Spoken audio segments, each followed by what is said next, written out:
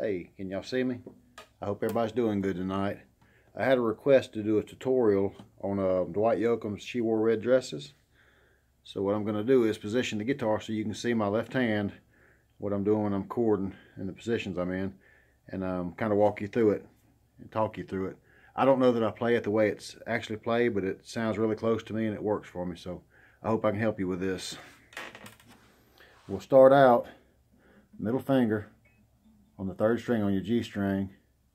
We're going to do a slide from the 2nd fret to the 4th fret and do an up pick with your ring finger on the 4th fret of your high E string, your 1st string.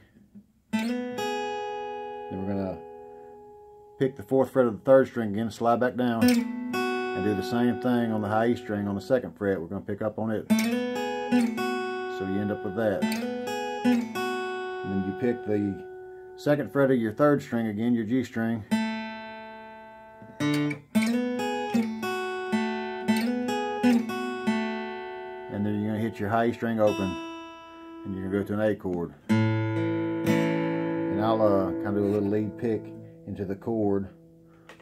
You see this hand here. I'll start on the 5th string and lead into it. When you end up with this, I'll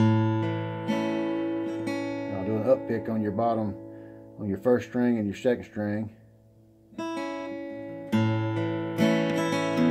alternating your upper bass chords. And what you end up with is this. On this, go all the way through it. A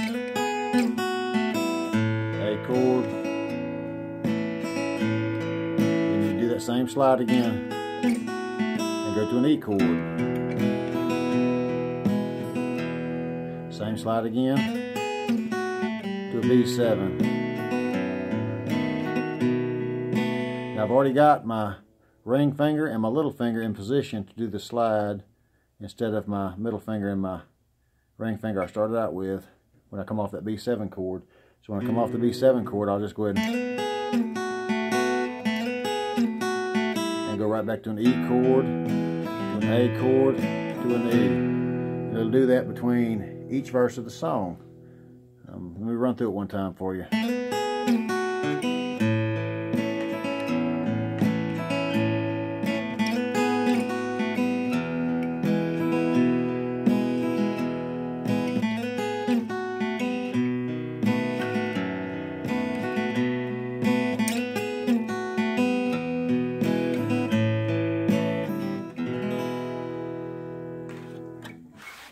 I hope that helps, and it's what you were wanting me to do for you.